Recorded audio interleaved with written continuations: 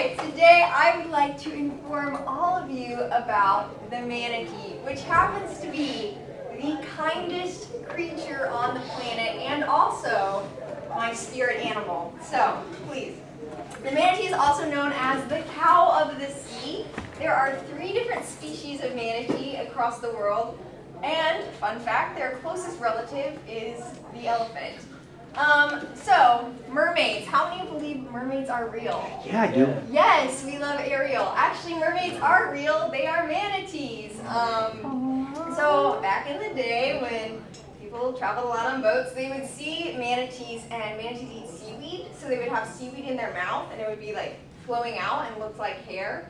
And then they have the tail. So it is believed that the manatee is the origin of the legend of the mermaid. So we owe it to the manatees for Ariel. That's great. Manatees are actually endangered.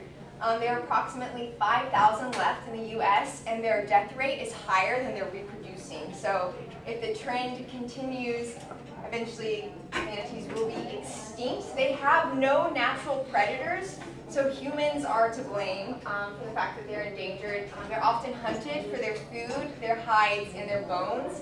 Also, this is a picture of coastal development, which shows this is where the manatees normally would inhabit, but man has taken over that, so that adds pollution, that takes away their food sources, and messes up their migration patterns. They are protected by law. In the 70s, the Marine Mammal Protection Act and the Endangered Species Act was passed.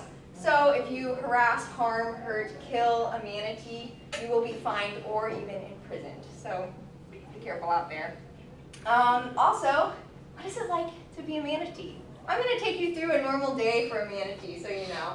So you're going to live in the Western Atlantic or coast of Brazil, which is also nice. You love coastal waters or freshwater inlets and warm waters. Manatees won't go in water that's below 68 degrees.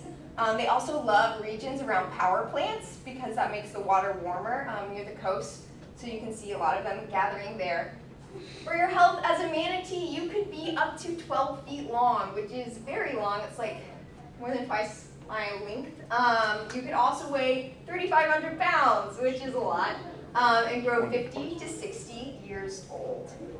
So, your pastime as a manatee. You love eating, and you love floating. That's pretty much all they do. They just eat food, and then they just kind of like rest and float there. They can also travel around. They normally go about 5 miles per hour.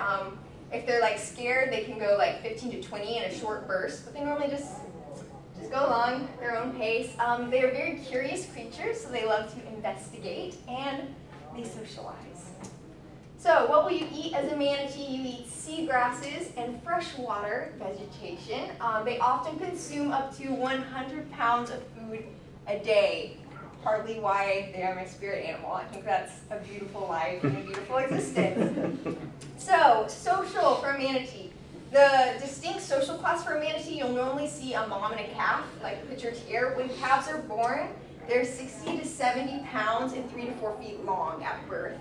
So that's normally how they travel, is just in that pair. They can also be seen alone or in small groups. They are extremely gentle, so they aren't seen fighting each other. They aren't aggressive or territorial. Okay, so communication. As a manatee, you chirp, whistle, or squeak, and these noises can be heard up to 200 feet away. We can come back and listen to this video of them.